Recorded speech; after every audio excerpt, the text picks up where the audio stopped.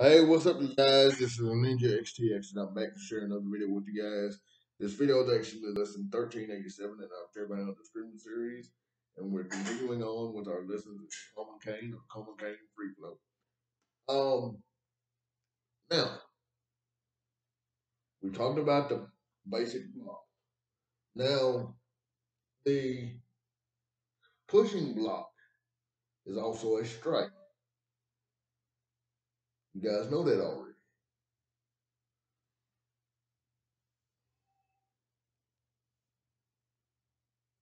So what's the difference between the pushing block with the hook out and the pushing block with the hook in towards you? So you got the pushing block with the hook out, and you got the pushing block with the in toward you, or the hook towards you. Now, the pushing block with the hook out enables you to hook the weapon down, then come back for a secondary strike. The pushing block with the in enables you to have a little extra power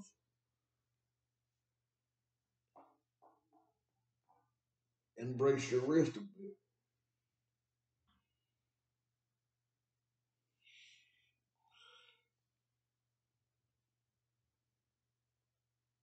And it also enables you to come out of that as you're coming out.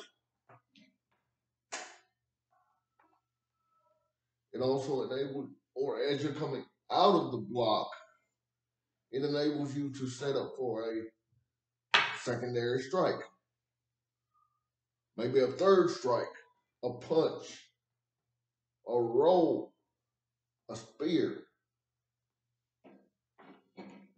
Having the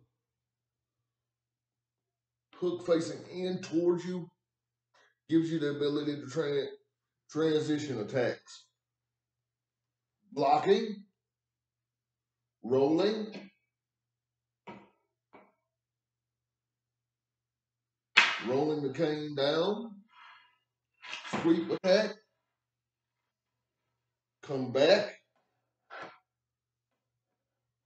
shield, roll out of the shield into a thrust, a backward thrust, a forward punch, etc. I hope that made sense for you guys. If it didn't, let me know, and I'll be happy to post a breakdown in an upcoming lesson. Please take care of yourselves and each other. One world, one love. If you guys have any questions, comments, or requests, please send them to my YouTube account, or if you know how to get in touch with me on my personal Facebook, my Twitter, my Instagram,